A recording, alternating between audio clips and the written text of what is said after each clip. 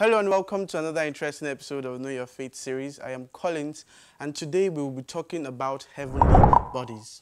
Now when we hear the term heavenly bodies, we often think that we are referring to the sun, the moon, the stars, the planets and other celestial bodies.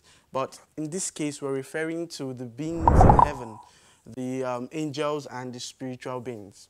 In 1 Corinthians 15 verse 39 to 40, it says, "All flesh is not the same flesh. There is one kind of flesh of a man, another of beasts, another of fishes, and another of birds. There is also heavenly bodies and earthly bodies, but the glory of the heavenly one is different, and that of the earthly is another."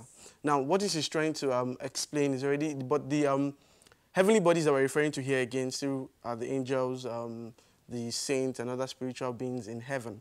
Now, there is a misconception that this particular verse is also referring to the sun, the moon, and stars.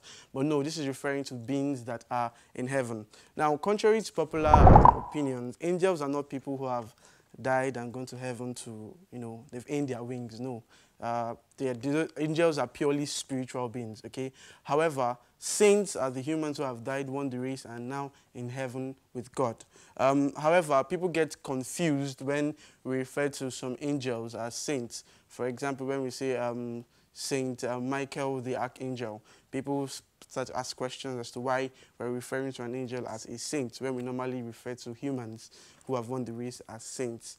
However, it's just simple semantics, because the term saint is gotten from the Latin word sancta, which means holy. So by virtue, anyone who is already in heaven is holy and so can be referred to as saints. So it's simple. Angels are purely spiritual beings created from God, created by God.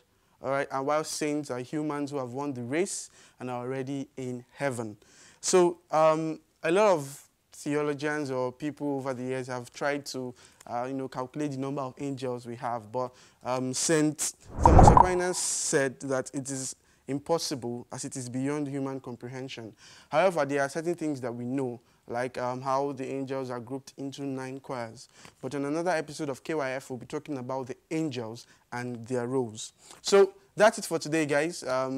Let's just have it at the back of our mind that all the heavenly beings, and even we that are on earth here, we're a communion of the church. So we can always pray to them or pray through them for assistance. So that's it for today, guys. Thank you so much for joining us. Please feel free to like, subscribe, and share this content. Until I come your way next time, be bold and be Catholic.